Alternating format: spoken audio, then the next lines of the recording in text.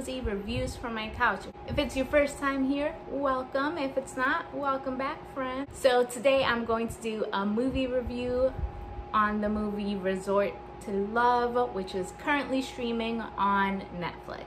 It is from producer Alicia Keys. The director is Stephen K. Toshida, who was also the director for Cobra Kai. The cast are people that I have heard of before, which is good. So first we have Christina Milian, who is an actress and singer. I really like that this movie showcased her singing capabilities. I think we've been sleeping on her for way too long.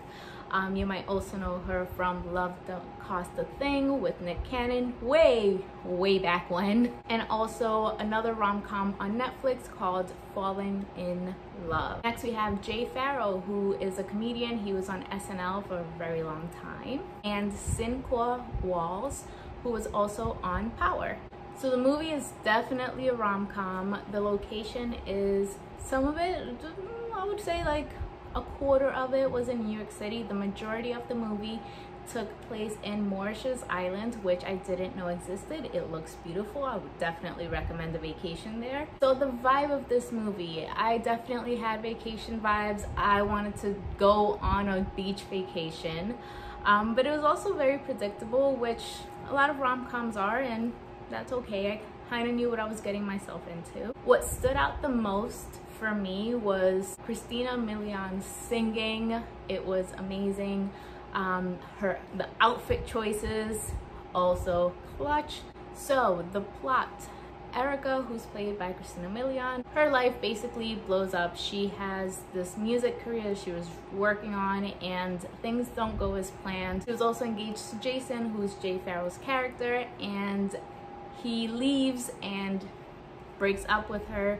So she's dealing, at the beginning of the movie, she's dealing with all of her emotions of not being engaged, not being married, not having a music career that she thought she was going to have. So again, all of the pressure we put on ourselves to have these things. And she got a job at this resort. It's a luxury resort as a singer. It turns out that Jay Pharoah is now engaged to someone else and getting married at said resort. So it becomes very interesting. His brother Caleb, who's played by Sinqua Walls, comes into the picture, and it becomes a little bit of a love triangle. It's not weird though. It's not weird. The movie definitely starts off very slow. I was just like, okay, it's setting it up, so I get it, but it does start off slow, and it really picks up when she meets Caleb, who is intended to be her love interest. Of course, like every good rom-com, there is a glow-up montage. She comes being a bit of a grumpy pants and ends up enjoying living on the island, ends up enjoying what she's doing. What I liked about the movie, I like that it is about growth. It was relatable to me because, you know, we put all this expectations on ourselves and sometimes things don't go as planned. So we just have to let go and see where it takes us. From a comedy perspective, I did chuckle, I did smile. There were parts where I caught myself smiling. Again, I didn't want to enjoy this movie, but I did.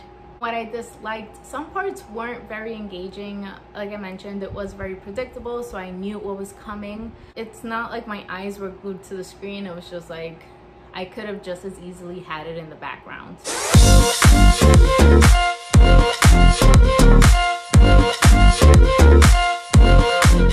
So, ratings. I give Resort to Love a 3. It's okay. The moral of this story is you can't run from your demons. You need to face whatever it is that you're running away from. And in the end, you'll come out stronger. You'll learn what you need to learn and you can move on with your life. So, Resort to Love, have you seen it? What did you think? Do you like rom-coms? Is there another rom-com that I should maybe be watching? Let me know in the comments below. And if you like my videos and you want to see more of my videos, make sure you hit the subscribe button and the little bell so you get notifications. All right, until next time, friends.